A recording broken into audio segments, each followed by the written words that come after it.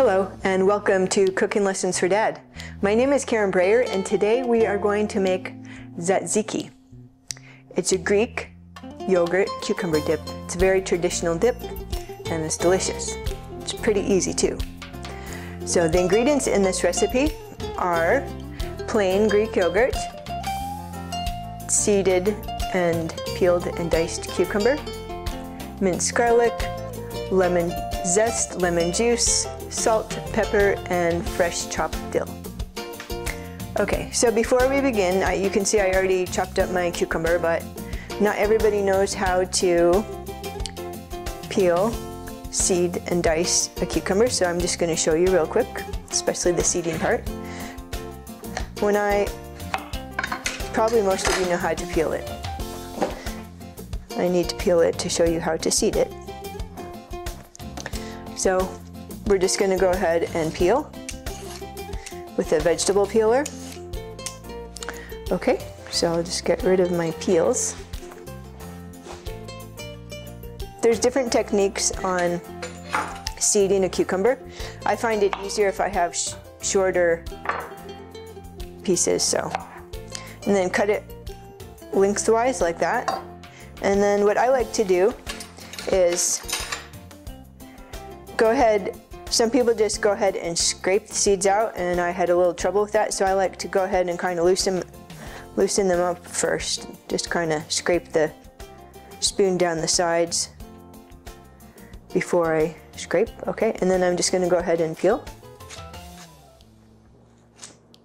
You can go back and get some that you missed. Okay, so I got all the seeds out. That was pretty easy. I'll just go ahead and do this side.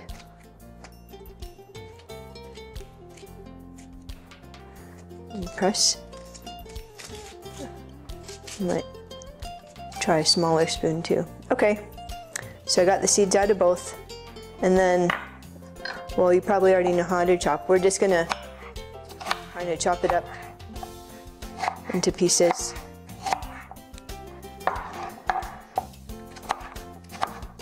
And you need 1 cup. Okay, so that's how you peel, seed, and dice a cucumber. So I'll set this aside and then we'll move to the next step. Okay, we're gonna go ahead and start adding our ingredients. We have 8 ounces of Greek yogurt. We're just gonna add it to a blender or a food processor.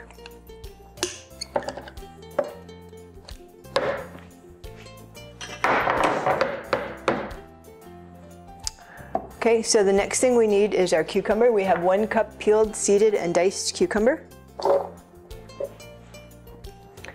next ingredient is 1 teaspoon of minced garlic, and you can mince your own or you can use a already minced garlic.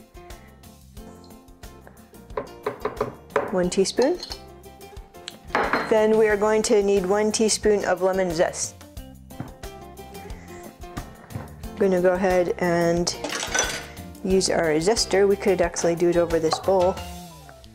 And there's different kinds of zesters. This is a really easy one. Just zest the yellow part of the lemon. You want to try not to get too much of the white part because the white part is bitter. Okay, we have way more than 1 teaspoon. It smells so good. This is actually lemon from our lemon tree. We're lucky we have a lemon tree. So you could actually add more or less, make it a little heaping. Okay. The next thing is we're going to need 1 tablespoon of fresh lemon juice. And I'll show you the way I like to squeeze a lemon, unless you have a handy lemon juicer. That's easier, but if you don't, I go ahead and roll it before I cut it. Kind of lets the juices out. I'll cut it in half. Then I'm going to go ahead and squeeze it over a bowl. You can squeeze as much as you can get, and then when you get a lot, to get some more, you can just kind of poke into the lemon and it will help you get some more juice out.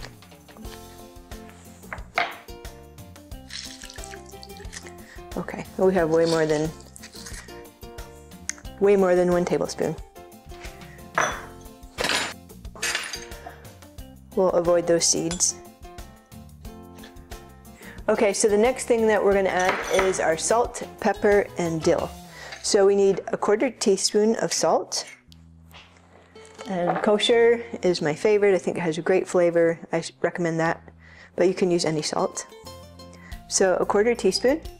And then 1/8 of a teaspoon of fresh ground pepper. So we're gonna add a little bit of pepper, and we can add more at the end after we taste it if we would like. Okay, so we're not gonna add the dill quite yet. We want to blend it up a little bit before we add the dill, because we don't want the dill to get totally blended and turn the whole thing green. Okay, so I'm gonna grab my blender and we will blend it next. Okay, so we're gonna go ahead and blend it on low till it's well combined, but we want it a little chunky still. We don't want it smooth. We want it to have some texture. So you can also be using a food processor for this, but I have a blender. Go ahead, I'm gonna do it on low. Just turn it up a little.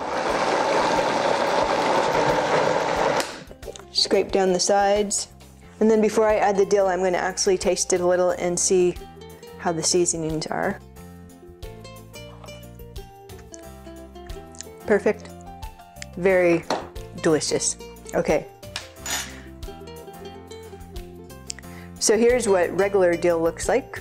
And then we're gonna go ahead, I diced it up. I took all the stems off and diced it small. And we're gonna go ahead and grab 1 teaspoon. And we're just barely gonna mix it.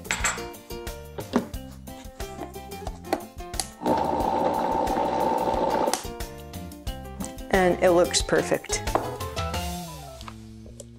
The dill is blended through.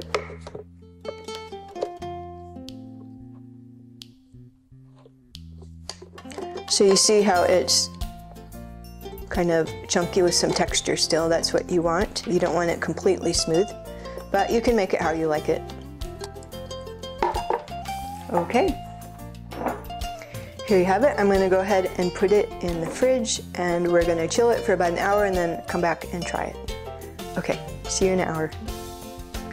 Okay, so our tzatziki sauce has been chilling for a while, and I put it into another dish so you could see it better. It looks perfect. It has a beautiful chunky texture, and I am ready to try it.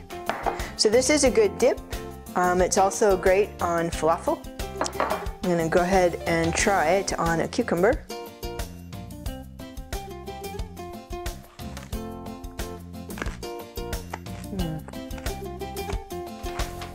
It's so good, super healthy, very fresh.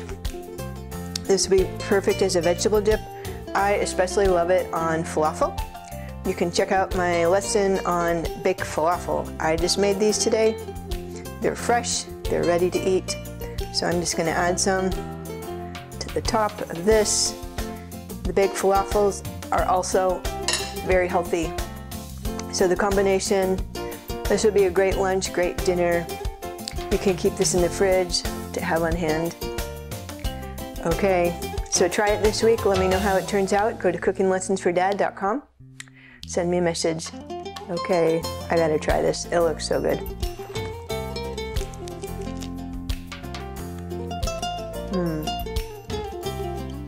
You're gonna love it. You gotta try both recipes.